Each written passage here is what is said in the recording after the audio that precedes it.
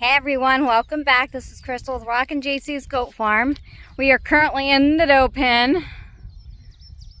As you can see, there's stuff everywhere. Carly right there. Josh right there.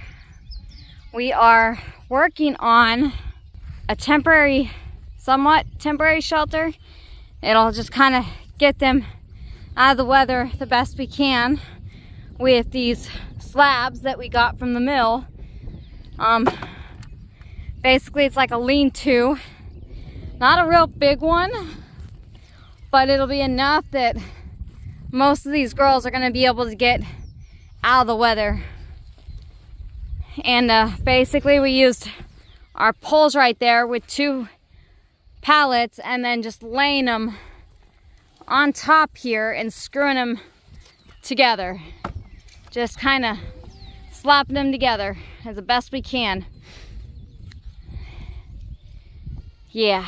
It will work. And then trying to find pieces that are roughly about the same size so it'll lay together pretty nice.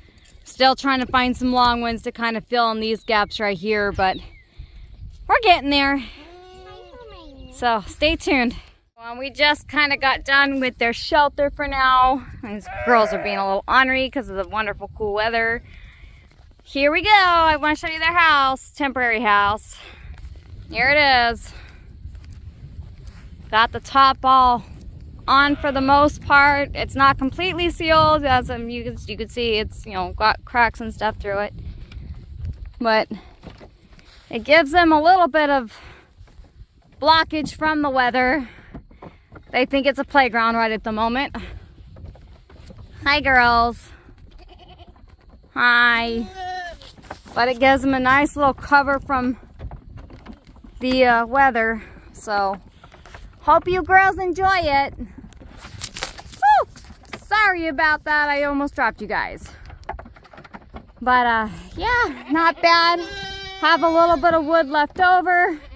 Maybe we can use that on the bucks, but I think the girls are pretty happy. So basically what we're looking at possibly doing is aligning it with some straw and then sticking some dirt on it and letting it grow some forage on top of the shelter. That way it also be used as a feeder as well as a shelter. So that's it for now, guys. See you soon.